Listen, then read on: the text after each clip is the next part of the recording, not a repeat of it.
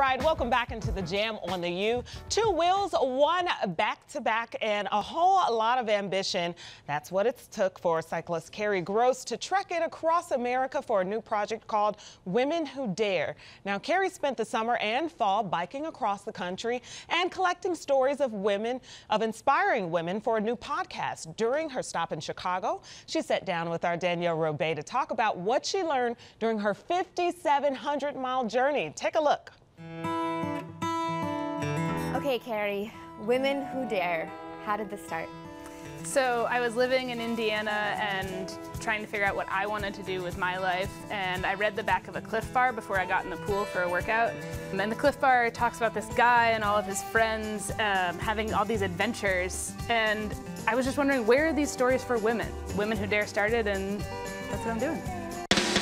You decided to bike across the country from San Francisco to Maine, where you're from, and then tell us what you're doing along the way. Along the way, I'm interviewing women who've been suggested to me as being inspirational, and that inspiration could come from anything. Women who are entrepreneurs, women who are doing really awesome athletic feats, women who are just inspiring those people around them living maybe an ordinary life. When you're in these cities, you're biking the whole time, so where do you sleep? So it's a combination of camping in national forest lands. I stay with friends and family when I can, and there's also this awesome community called Warm Showers, which is like couch surfing but for bike travelers. You get to have a conversation and a shower and some laundry, and it's amazing. Has there been a common through line from the women that you've spoken to? Yeah, I think finding a team is one of them. Another one is trusting your gut. If you have a little fire, just like stoke that fire and go with the things that build that fire. And then the final most important thing is learning how to say no. What have you learned most about yourself through this experience? I've had to wrestle with uncertainty. You know, every day or every week, you're not really sure how far you're gonna make it. And then also knowing that I have a support team in my family.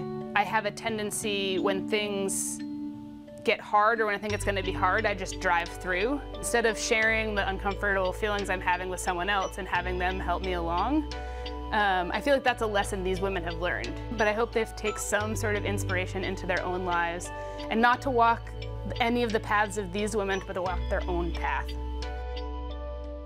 She's a long-haul trucker. All right, you can check out Kerry's website, kerrygross.com, for more info on her trip. And her podcast, full of inspiring stories, is slated to launch later this fall.